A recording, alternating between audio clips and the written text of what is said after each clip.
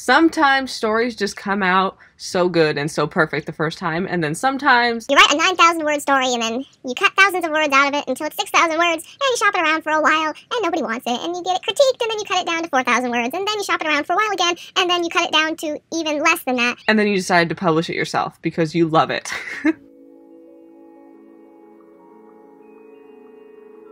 Hi everyone, welcome back to my channel. I am Emily, and today we are doing a special video.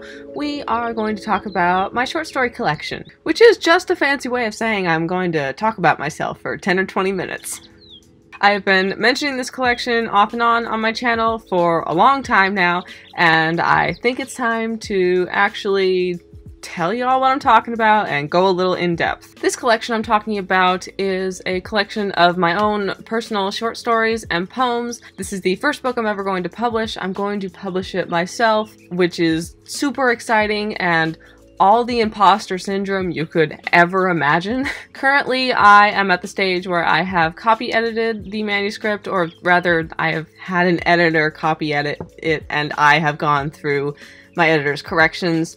I'm doing the final proofread on my computer. After I do that, my mom will read it because she's my final proofreader ever. And I will get a print proof from Amazon so that I can actually see it in book form and give it a read through.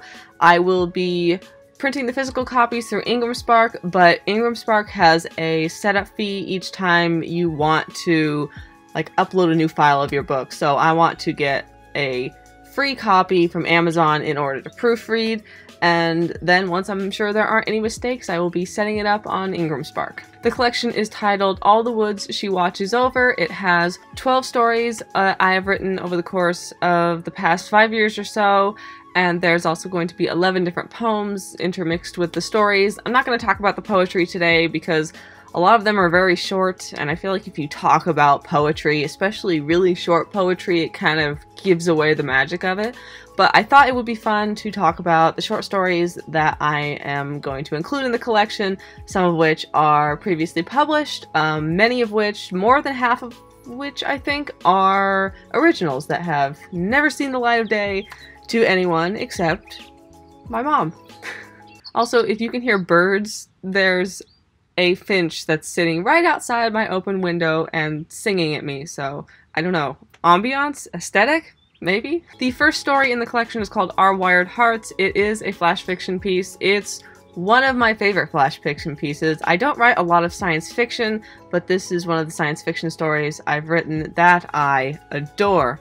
It's also an original, never been published anywhere else. This story was written a couple years ago from a prompt in my writers group. It was written over the course of a day, again with really short stuff. I don't want to give too much away, and this is a flash fiction. But at its basic level, this story is about two robots and war and humanity, and it's not as all depressing as that sum up sounded.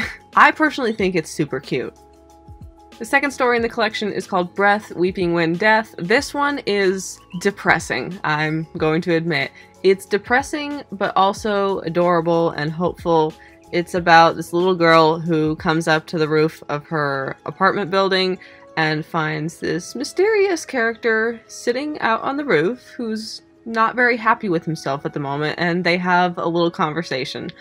And if you're paying attention to the title, you might get a sense of who the character on the roof is. I shopped it around at magazines for a long time. A lot of people told me they really liked it. A lot of editors said they really liked it, but they just didn't want to take it, which is the most frustrating version of a rejection letter ever.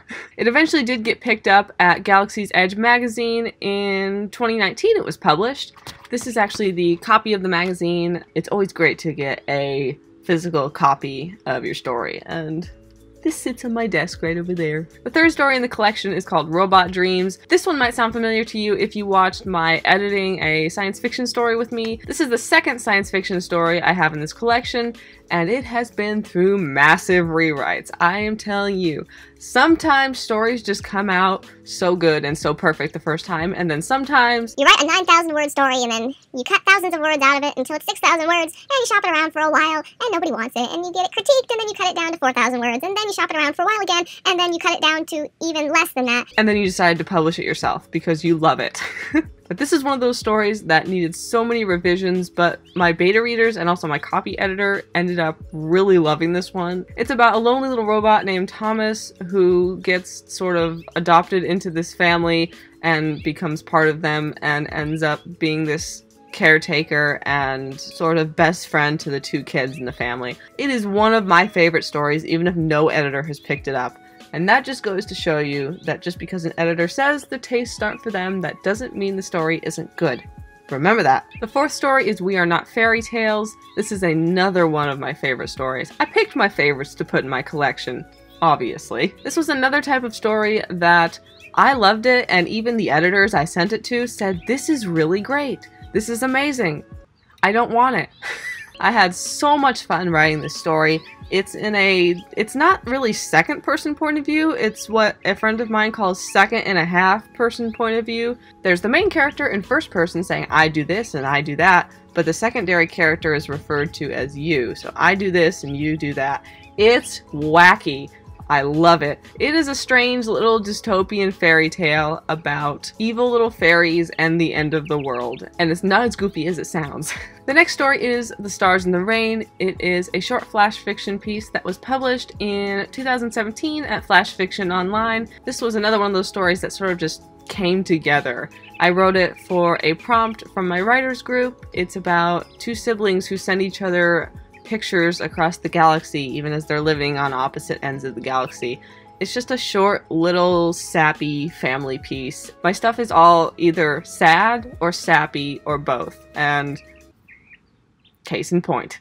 The next story is Of Water and Wood. This is also not quite a flash fiction piece, it's a little bit longer, and this one was also published in Galaxy's Edge, but this one was published in 2017. I wrote this story with a very particular atmosphere in mind. This is a story about a woman who lives on the edge of the woods.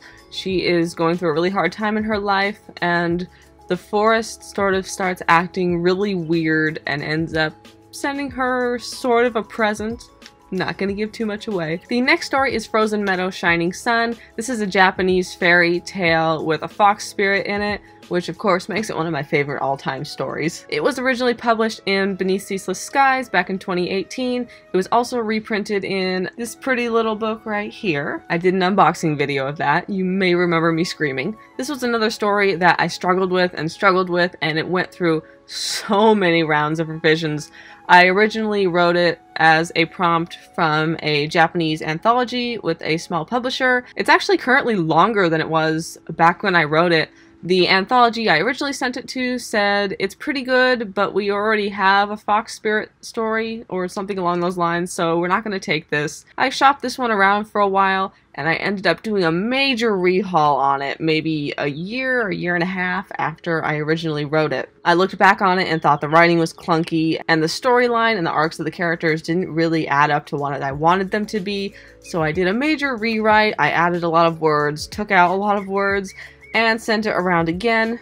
Scott, the editor at Beneath Ceaseless Skies, said he loved it, but just wasn't happy with the ending. With his help, I went through a major round of rewrites with that story, and then a major round of copy edits. That's essentially why I don't buy into that writing advice I've heard that says never edit a story unless an editor wants you to, because I firmly believe that if I hadn't overhauled this story on my own at the midpoint of its submission round lifetime, I don't think Scott at BCS would have ever picked it up because it was so much better after I rehauled it on my own. So if you have a gut feeling that a story needs editing, absolutely edit it. This is probably my most prestigious story because BCS is a Hugo Award-winning, Nebula Award-winning magazine, but it is one of the hardest magazines to get into out of the science fiction and fantasy genres. And I will tell you, I freaked out. This was one of those publishing moments that you hear about that's just way too happy to be real. The next story is Cookies for Ghost. This is a goofy, little, humorous, supernatural story that was published at Daily Science Fiction last year. I believe this one was written off a prompt as well, though I don't remember what the prompt was. This story was very well received on Twitter. It's about a little girl who goes to confront the ghost in her attic, and it doesn't go quite like you expect. And this story was so well received on Twitter, which is weird because I don't take part in Twitter very much because it scares me, but I woke up the day of it being published to a bunch of people sending me messages about how cute they think it was and how I should write a middle grade novel based off of it. Which I might. This is one of those stories that's just the little ray of goofy sunshine in my collection that's just full of drama and serious stories. There's just the ghost story that's cute and funny. The next story is called Get Down. It's a short and sort of sad but also hopeful dystopian story. I did not write this one from a prompt, it just popped into my head. I actually had an acceptance on this story from a magazine whose name completely escapes me right now, and I like to joke that I made the magazine shut down because after they accepted that story, they also accepted a piece of artwork for cover art from me. And then a couple months later, the magazine went under before they could publish either my art or my story. And yeah, that hurts. The next story is The Petals on Her Lips. This is a fairy tale about a witch and the flowers that kind of respond to her magic and her other magic that's very strange and odd throughout her entire lifetime from childhood to death. It's a short, kind of sweet and poignant story in my personal opinion. This is one that no editor touched. No editor ever even gave me a personal rejection on, and then my beta readers told me how much they love it. One of my beta readers said it was the best story out of the collection by far. He loved it so much, it made him cry a little bit. I was stunned, but I always loved it and I always had faith in it, so I wanted to include it in that collection, and based off reader feedback so far, I am very happy I did. It's such a sweet story. The second to last story is Paper Found in Gardens, Secured with Locket, Unbroken. I know that's a weird title. Go with me on it. This is another fairy tale about a witch writing a letter to her husband. It's another little atmospheric fairy tale about warriors and witches and love, and it's just one of my favorite things ever, but it's super funny to me how this story came to being. There was a prompt in my writers group to write some sort of list type story, and the very first draft of this, my entire writing group, they said, "Look, I love this. It's awesome. I have no idea what's happening in the story." And I understand that. The first draft of this was the most confusing thing ever, and it was just so funny to me how my entire writing group loved it but didn't understand what in the world I was trying to do. I don't even know if I understood what I was trying to do. I know there was a writer that said the art of editing is making it look like you know what you were doing, or something along those lines, and that has never been more true. This story was never published anywhere. I sent it out 1 or 2 places, but by the time I had revised this story, I was working on this collection, and I absolutely knew I wanted it to be a part of the collection, so I didn't really send it out on the dozens upon dozens of submission rounds. I love it, and it fits the aesthetic of this collection so well. The final story in the collection is All the Woods She Watches Over. This one is also known as Rochkappen. It is a Little Red Riding Hood fairy tale published at Shimmer originally. I have revised it a bit and renamed it so it isn't impossible to pronounce. Rochkappen is a German word for Little Red Riding Hood that I'm sure I am butchering terribly. If there are German speakers in my audience, I am so sorry. This is the perfect example of a story that just came together so well. I've sort of told this story a little bit on the channel, but to go a little bit more in depth, my favorite magazine was Shimmer magazine. They were the first magazine that really introduced me to the speculative fiction market. They were the first magazine that I ever submitted to. I submitted the first 3 short stories I ever wrote to them exclusively. I was so determined to get in that magazine. They had a beautiful aesthetic and beautiful atmosphere, and by that 3rd story, I knew I was not a good enough writer to actually make it into their magazine. So I wrote more and I wrote more, and I submitted lots of stuff, got published, still submitted some stuff to them when I thought I might have something that fit. Got a lot of really nice rejections from Elise, the main editor at Shimmer, and then back in summer of 2018, they announced that they were going to be closing. They were going to have a final submission period over late summer for the very final issue of the magazine, and I knew I had to try one more time to get a story into their pages. But I didn't know what I wanted to do. I took so long trying to figure out the plot of this story that they closed on a Sunday, and Saturday evening I sat down to write this story, and I was sure I was never going to finish. I was sure it was going to be like a 3,000 word story. Spoiler, it's about almost 6,000 words. I wrote about 600 words that Saturday evening, got up Sunday morning, didn't know where I was going to go with the plot, and it all just sort of unraveled into something that is my best story I've ever written. I don't know how it happened. I have never had that happen. I have never had that happen since then. It is quite possibly the weirdest thing that's ever happened. I don't know if it was just me absorbing their other really fantastic stories for a long time that just allowed me to write in the same aesthetic that they wanted, and to somehow come up with a plot off the top of my head as the day went along that was actually good and made sense and had subtlety and layers to it. I'm not bragging, I'm just weirded out. About 2 weeks later, I got the bump notice from Elise, which is essentially the "we really like this, we're holding it for final consideration above most of other stories." I freaked out. This is one of my favorite acceptance stories ever because my parents and I went camping. It was late summer. We went to this really remote campground where there is no internet access whatsoever.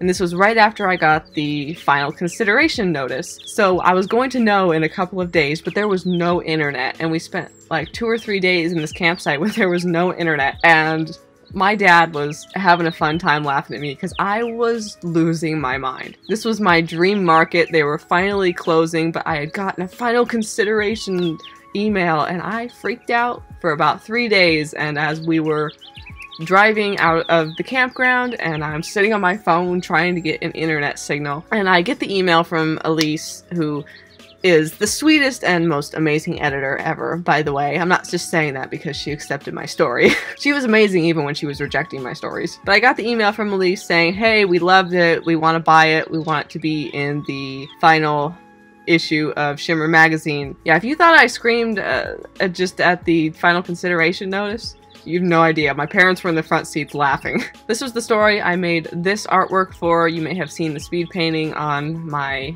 channel. Like I mentioned, it's a Little Red Riding Hood retelling about a woman named Adeline who is now a grandmother. She's the little girl from the Little Red Riding Hood story, but she's now the grandmother, and she's more than just like the Little Red Riding Hood victim. She is actually sort of part of the woods and knows this wolf that's part of the woods who has never come to her house before, but now he's come to her house to talk. That is the final story in the collection. It's my favorite story ever. It's absolutely why I had to include it and title the collection after it. And it's one of the stories I'm most excited for all of you to read when I do finally publish this thing. So that is all about my short story collection, All the Woods She Watches Over. Very, very soon, as in by the end of this month, there will be a cover reveal and the pre-sales are going to go up for this short story collection. Whoa, things are happening now. I am just so excited. This is my very first self-publishing journey and I am just so excited to be able to document it on my YouTube channel and share it with all of you guys. Thank you so much for watching. I hope you enjoyed this video. If you have any questions about the collection or anything else, I'd love to hear from you in the comments. I upload videos on Mondays or Fridays, sometimes both days. Like I mentioned, there's some exciting news coming later this month, and I will see all of you guys next week. Bye!